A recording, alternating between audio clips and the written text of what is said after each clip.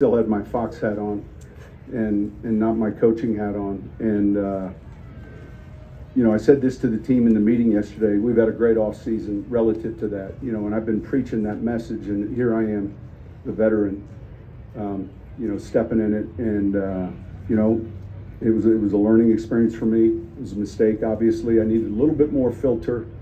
You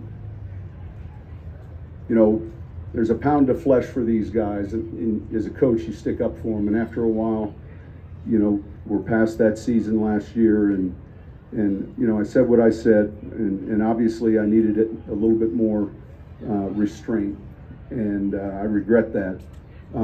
That being said, what I told the team is, you know, if it can happen, and I think I'm pretty good relative to working with the media and pretty savvy, and I just had one of those moments.